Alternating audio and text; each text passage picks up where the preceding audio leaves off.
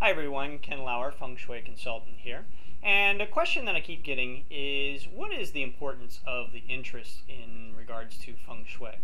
Well, the entrance is extremely important and one of the key factors regarding the analysis and improvement of Feng Shui. It has to do with business and homes, as well as site selection and a variety of other things. So one thing when you're thinking about the entrance in regards to your home or apartment or studio is, first of all, what do you experience when you walk up to your space? What are you seeing? What are you feeling? How many corners do you have to go around to maneuver to actually get to your door?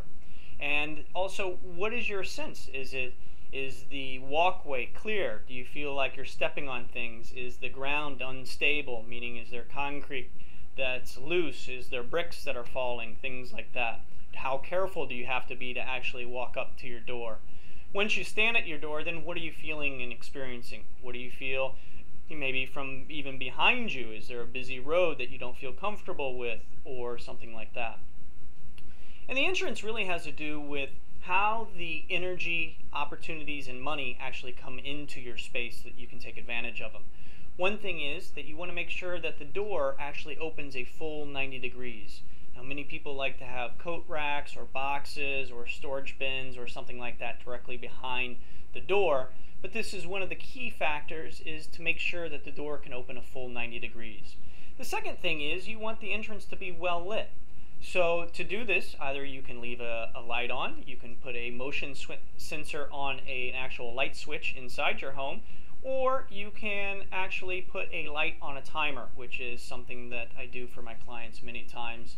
Is they have buffet tables or something like that, and it's really welcoming you home, into your home, so that you feel good and you're ready for a day of peace and relaxation, or an evening where you can truly relax and rejuvenate and get ready for the next time or next day. So also what you'll want to do is you'll want to pay attention. When that door opens, what is your first experience? Are you startled by something? Is there a door or a wall directly in front of you? What's your eyes actually go towards? What are you looking at? Is it a pile of bills that are sitting on the table that have been there for a week? Or is it something that you really have to do? Or is it enjoying fruit, or it can be a plant or flowers or something like that. So pay attention to actually what happens when you first walk into your space, what you feel, what you experience, and also where do your eyes go to, and then pay attention to what's starting to happen in your mind. Next thing is that you'll want to make sure that you can fully walk into the space. Now, many times people will put things right directly in front of the entrance, so you can't actually get into the space.